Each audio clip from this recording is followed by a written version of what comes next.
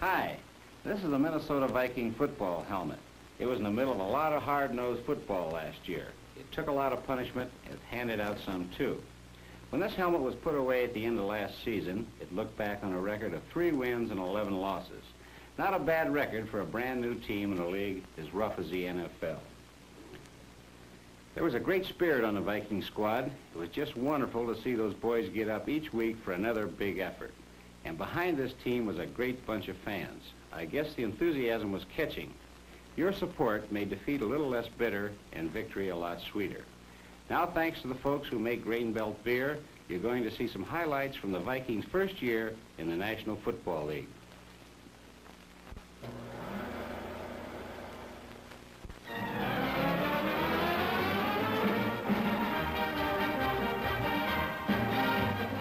After 18 months of careful planning, the Minnesota Vikings enter the star-studded world of the National Football League. Spearheaded by the now famous Minutemen, the people of the upper Midwest rallied behind the new Viking franchise by buying 26,000 season tickets at a time when their club was nothing but a franchise and a front office.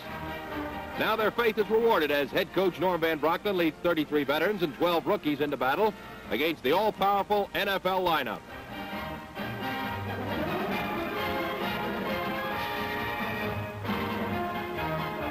32,000 hopeful fans cram beautiful Metropolitan Stadium as the Vikings play their first league game against the rugged Chicago Bears.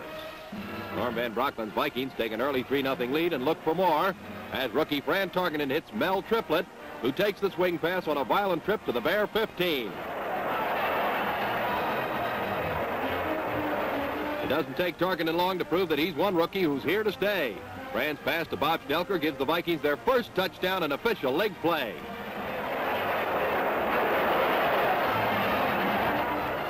The Bears bounce back as Ed Brown goes to the air with a 23-yard pass to Johnny Morris. Jack Morris finally stops him to keep Chicago from scoring. Rick Caceres completes the assignment with a plunge into pay dirt. The Bears fail to convert and the Vikings have a 10-6 lead at halftime. Minnesota's giving its fans their money's worth.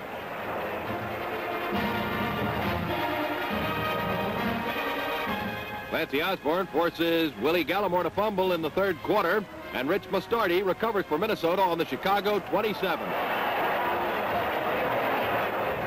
Fran Tarkenton, who was a collegiate star at Georgia, continues to spark the attack. Hugh McElhenney takes his pass to the Chicago 14.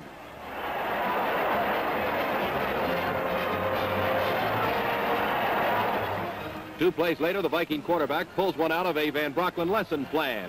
It's a beauty to Jerry Reichow, who has it for the touchdown, and Minnesota leads 17-6.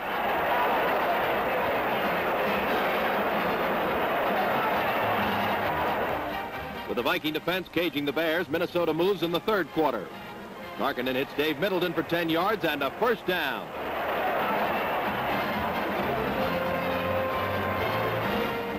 The elusive Tarkenton sometimes finds himself in a jam, but he calmly gets out of it like an old pro and makes the Bears wish they had stayed home today.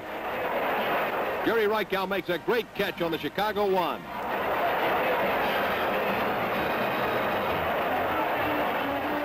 The Bear line holds for 3 plays, so Fran goes to the air on 4th down. Hugh McElhenney has it for the third Viking TD. Trailing 24-6 late in the third quarter, Ed Brown tries to strike quickly for Chicago, but his pass is deflected by Jim Marshall.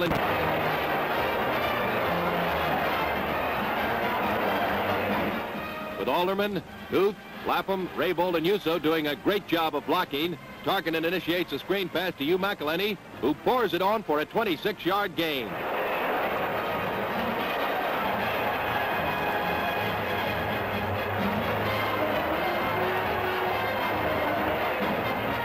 Again, it's the freshman quarterback passing, this time Tommy Mason. The Vikings' top draft choice takes the pigskin for 11 yards, and it's goal to go Minnesota in the fourth quarter.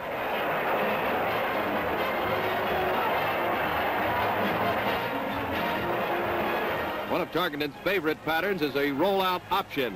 There's no doubt about it. Fran is running this one himself, and he scores to give the Vikings a smashing 31-6 advantage.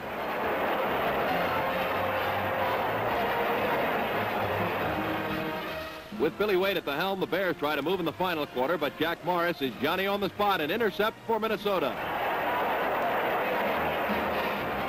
He returns 25 yards, and here come the Vikings.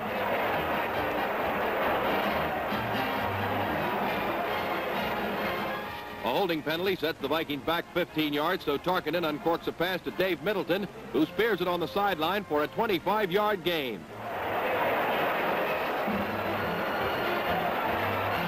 On 4th down from the Bear 2, Tarkenton fires a running strike to Dave Middleton in the end zone.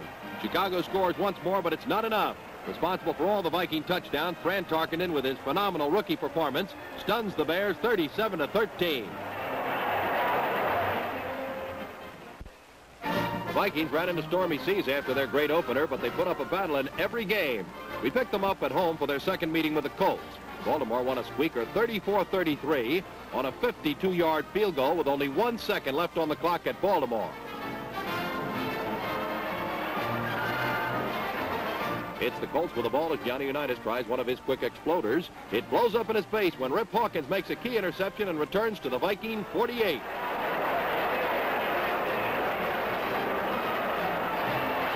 With that big Colt defensive line staring him in the face, Fran Tarkenton drops back to pass but sees daylight around the right side. Things get brighter as Fran gains 16 yards on the play. Tarkenton on a key 3rd down play completes a pass to Hugh McElhenney, and the Vikings are deep in the Colt corral. The rookie from Georgia goes to the air again, and Jerry Reichow makes a tremendous grab before going out of bounds on the Colt 1.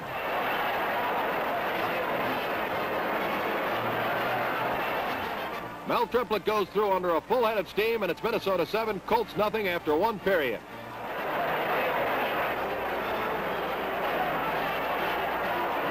With the Colts trailing 7-0, we find Tarkenton looking to take advantage of the situation in the second period. But alert Gary Glick intercepts the pass for Baltimore and laterals to Bob Boyd, who winds up on the Viking 24.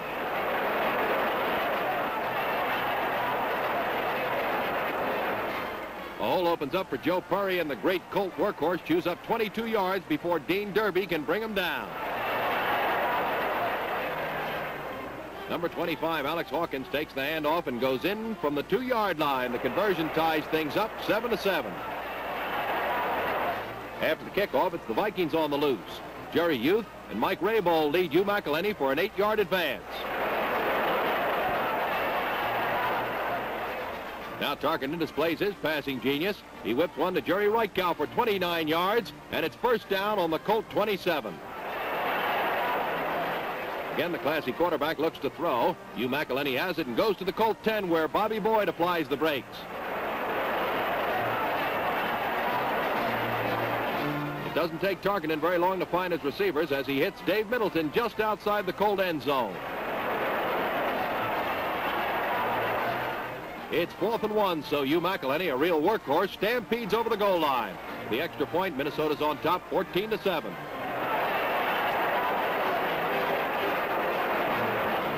The Colts break loose as Joe Purry carries for 11 yards until Jim Prestel, Jim Leo, and Charlie Sumner gang up to stop him.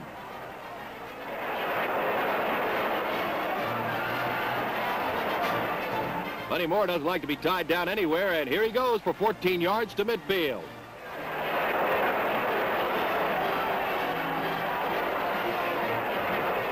One of the best passing combinations in the NFL is Johnny Unitas throwing to Raymond Burry.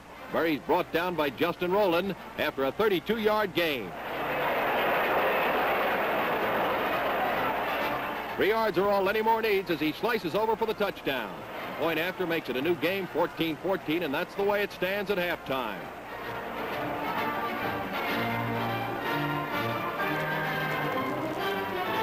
Baltimore goes ahead on Steve Myra's 37-yard field goal early in the 3rd quarter, but the Vikings come right back as Mel Triplett grinds out 15 yards on a trap play. Hugh McElhenney runs wide and picks up 4 more before he's swarmed under by Colts.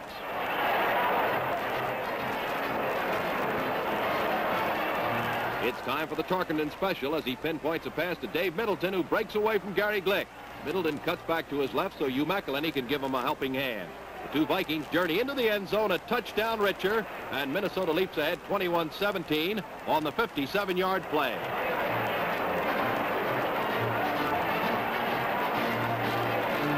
It's It's the fourth quarter with the score 21-20. Unitas passes for the Colts, but Dean Derby steals the ball. Derby delights the home folks with his 30-yard return on a timely interception.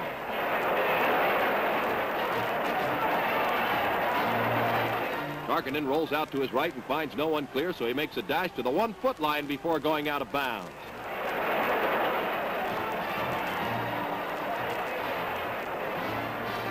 It looks pretty crowded up the middle, but Fran filters through for the score. Minnesota makes that all-important conversion to lead 28-20.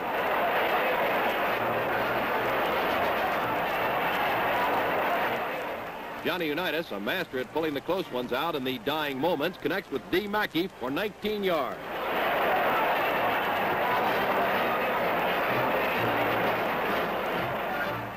Unitas again drops back. This time it's a screen pass to Alex Hawkins for 15 yards, and Baltimore has a first down on the Minnesota 7.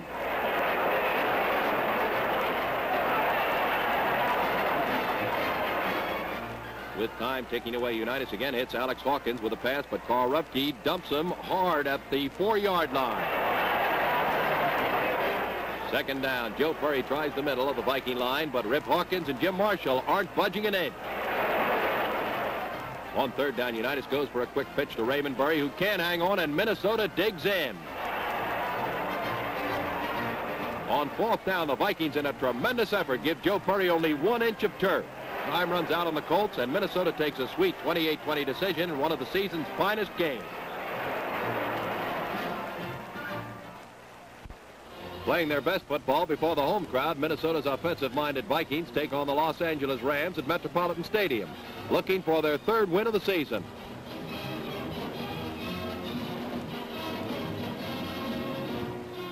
It's early in the first period, and the Vikings are forced to punt out of trouble. Mike Mercer gets off a good boot to Dick Bass, who calls for a fair catch. But Bass bobbles when hit by his own man, and alert Charlie Sumner pounces on the loose pigskin at the Ram 31. Fran Tarkenton, now a full-fledged pilot, takes advantage of the 14 yards.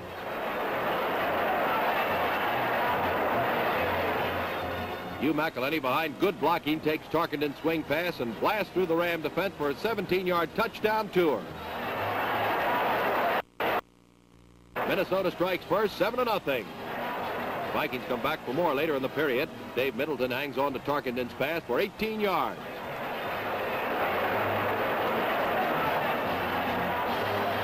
Fullback Raymond Hayes slices through on a quick opener and goes for 12 yards. Tarkenton has the Vikings moving full speed ahead as he flips a safety valve pass to Tommy Mason, who scampers to the Ram 32.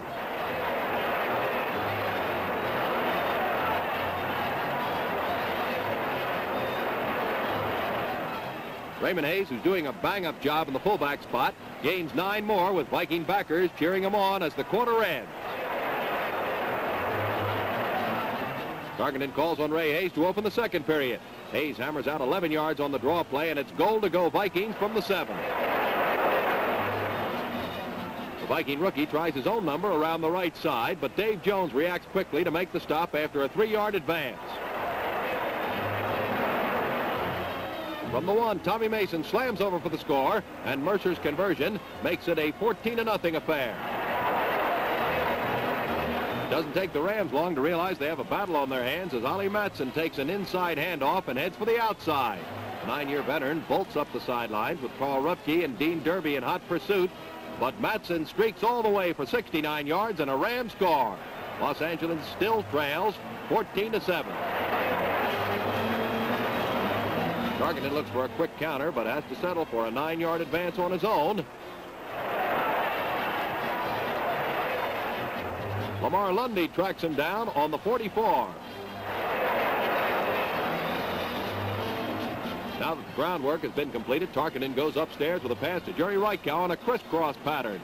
Reichow takes it going away, and before anyone can get near him, the fleet flanker is over for a 51-yard touchdown play. Minnesota applies the pressure, 21-7. It's late in the second period as Ram quarterback Frank Ryan pitches out to Dick Bass, who hammers out 18 yards before he runs into his own man plus defensive halfback Jack Morris. Now Zeke Fretkowski goes into the aerial act. Ollie Matson has the pigskin and manages to elude 3 Vikings. Then Jack Morris nails him before things get too far out of hand on the 41-yard play.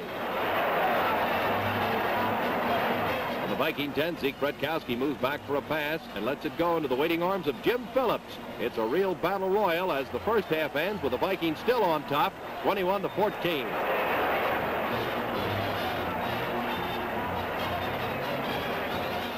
Third quarter gets off to a fast and furious start with Dick Bass taking a second down pitch for a ride around the left side. With downfield blocking paving the way, Bass bounds away on a 73-yard explosion that rocks Metropolitan Stadium.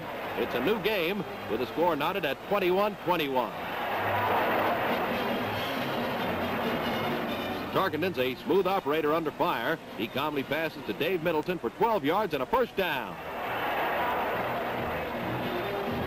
And off to Ray Hayes keeps the fire going for another first down.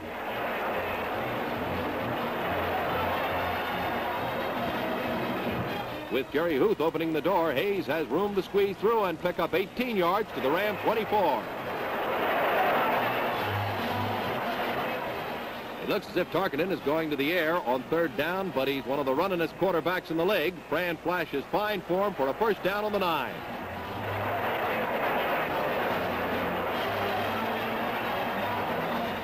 Tarkenton again drops back for what looks like a carbon copy of the last play, but this time he does pass, and Jerry Reichout takes it in the end zone for a touchdown as the Vikings quickly take the lead, 28-21, and the fans love it.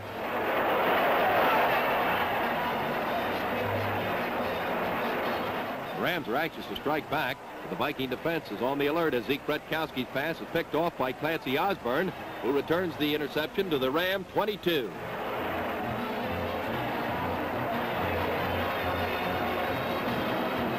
Tarkenton turns the tables by passing for Minnesota. He's on target with his running pitch to Dave Middleton for 13 yards.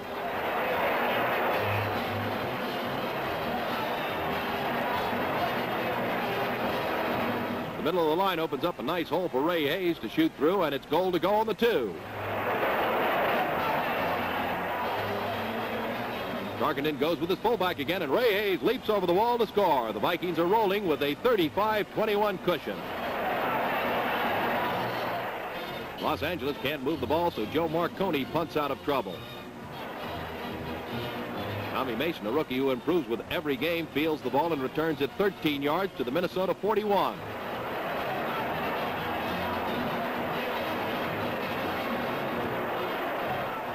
Vikings start the wheels turning again as Dave Middleton nets 8 yards on this pass play.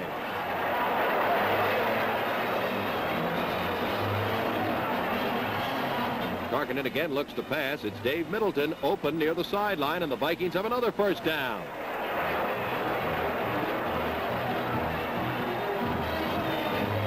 A fake pitch followed by a handoff to Raymond Hayes, and it's a 22-yard march up the middle. Minnesota's camped on the Rams 17 as the quarter ends.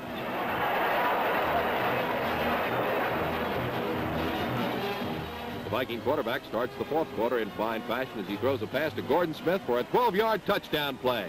It's more than enough to complete the day's activities as the Vikings roll up their biggest point total of the campaign with a devastating 42-21 masterpiece over the Los Angeles Rams.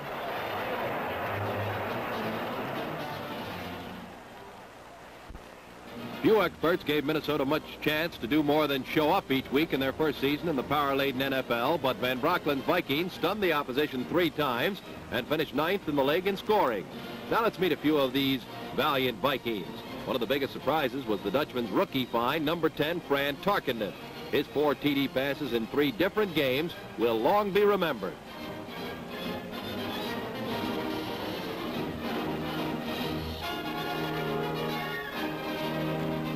Against the Detroit Lions, Fran fires a long one from his own end zone to Dave Middleton for 46 yards.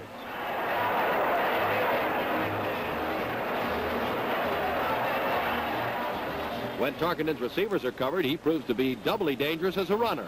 Fran pulls the Vikings out of a hole against the Colts.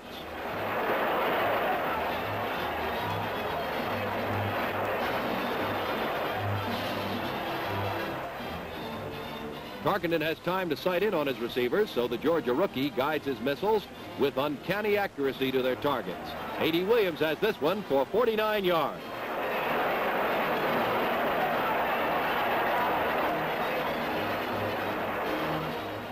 Vikings ran into a hungry team of Rams in Los Angeles, but Tarkenton starred in a losing 31-17 cause. He hits McElhinney for crucial yardage.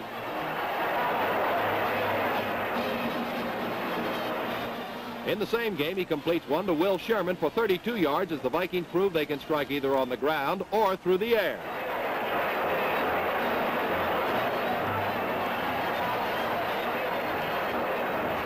Sometimes the plays don't actually come off the way Tarkenton plans, but he's a slippery guy who usually gets his passes away.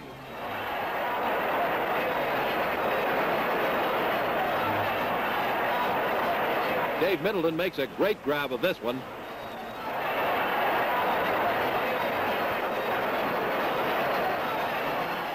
Tarkenton comes through in the clutch as he completes this fourth down pass to Gordy Smith and keeps a Viking drive going.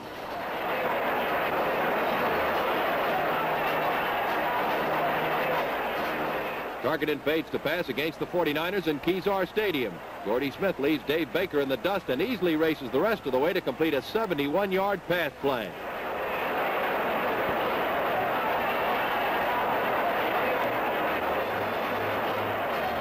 While Tarkenton was making the Viking offense click, number 26, Charlie Sumner, was bolstering the defense from his halfback position. The Colts have the ball at Baltimore as Mike Summer, number 26, streaks for the goal line, only to have his TD aspirations blasted by Charlie Sumner's jarring tackle. Green Bay's Paul Hornung, the league's most valuable player, fumbles when hit by Sumner and later said that it was the hardest he had been hit all year.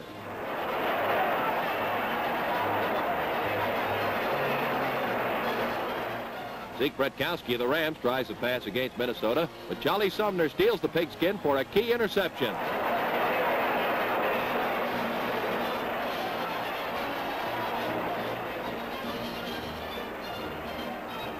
The Rams' Bretkowski pitches to Dick Bass, who's racked up immediately, and Sumner recovers for Minnesota.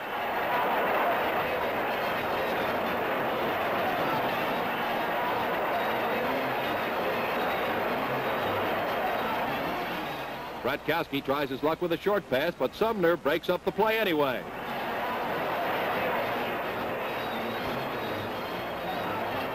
The Lions have the ball at Detroit as Jim Nanowski looks for Jim Gibbons, but Charlie Sumner's terrific on pass defense, and he breaks up the play.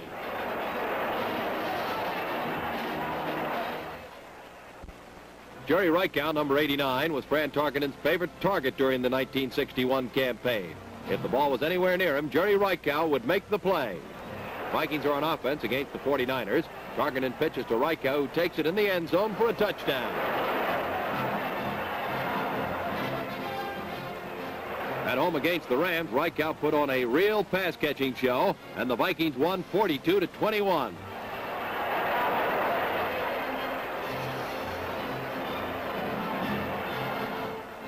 It's Vikings ball at Detroit as Jerry Reichow gets between two Lion defenders to make a sensational catch of Tarkenton's aerial.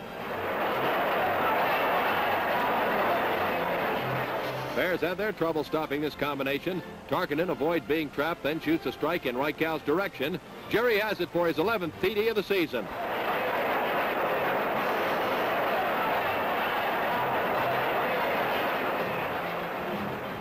The 7-year NFL veteran was the top Viking catcher of the season. When Reichow was traded to Minnesota, he blossomed into one of the game's top receivers. Reichow's the life of the party when there's a crowd around him on a pass play.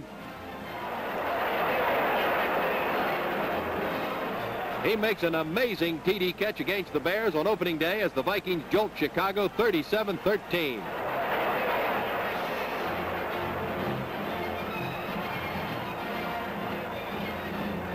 Tommy Mason, the All-America from Tulane, progressed rapidly in his first professional season with the Vikings despite an early season injury.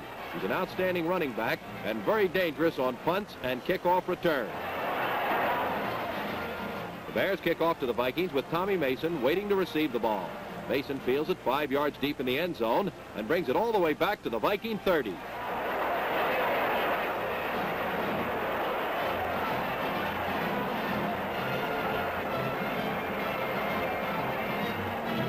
Tommy Mason does more than just run. Here he makes a circus catch against the Rams.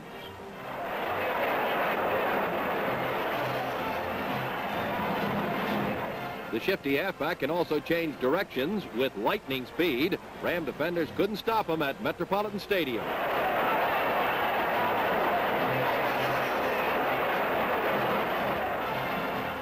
Mason, who runs both inside or around end with equal effectiveness, gets plenty of help on this play as he goes for 19 yards against the 49ers.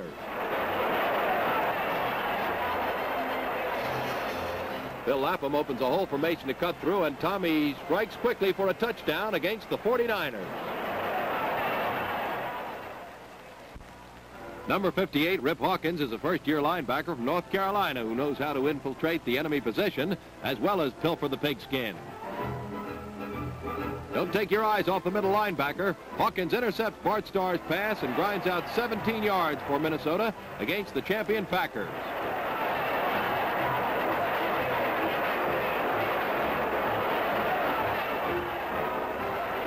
Keep your eyes glued on number 58 again as Hawkins really makes that leather crack. Tom Moore loses 2 yards for the Packers.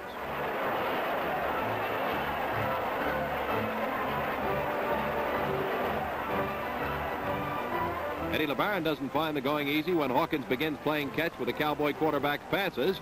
Rip returns this ball deep into the Cowboy territory where LeBaron takes a turn on defense.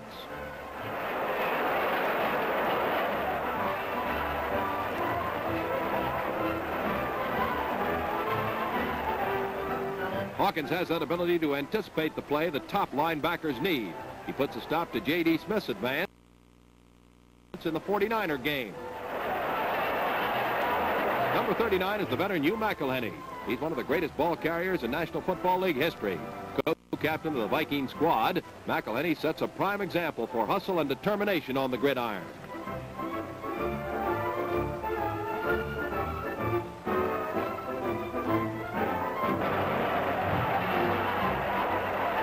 The Rams punt out of the danger zone, but Hugh McElhenney's a tower of power on punt returns. Hugh dodges, spins, then opens up for a 51-yard punt return, only to have a penalty erase his effort from the book.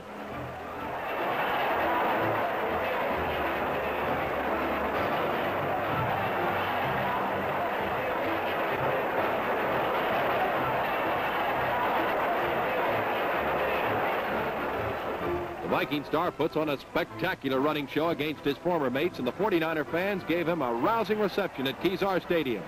Hurricane Hugh is a favorite around the league.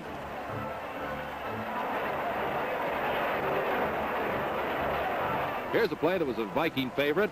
Tarkenton looks to pass, but instead hands off to McElhenney. The king of the broken field runners turns in one of the most exciting runs of the year.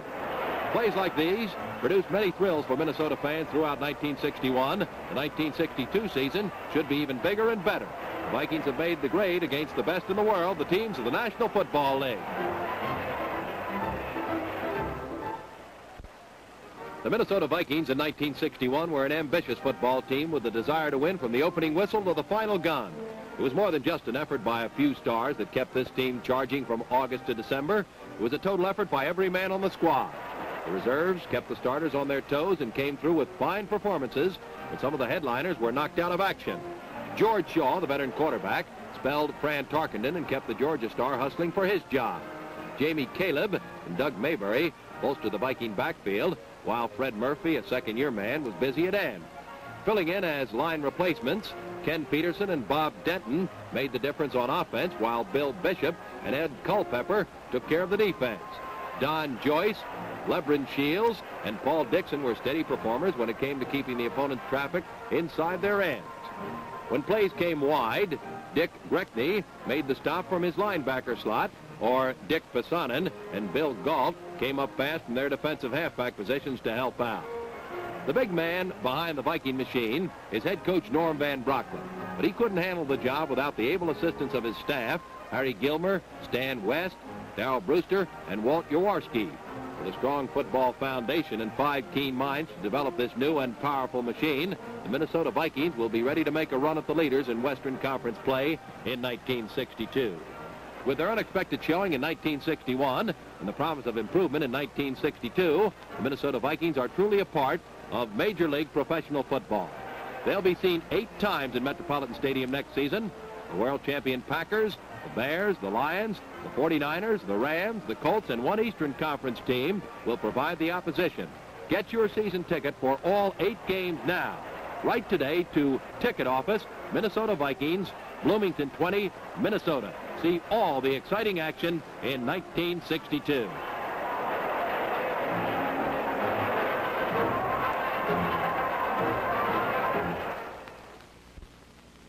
Well, there are some of the highlights. We feel encouraged by this first-year performance and thankful for the loyal support of the great fans in this area. I speak for the owners, the coaches, and the team when I say we are looking forward to an exciting and promising 1962 season. The brewers of Grain Belt Beer have brought you highlights of the 1961 Minnesota Vikings professional football season.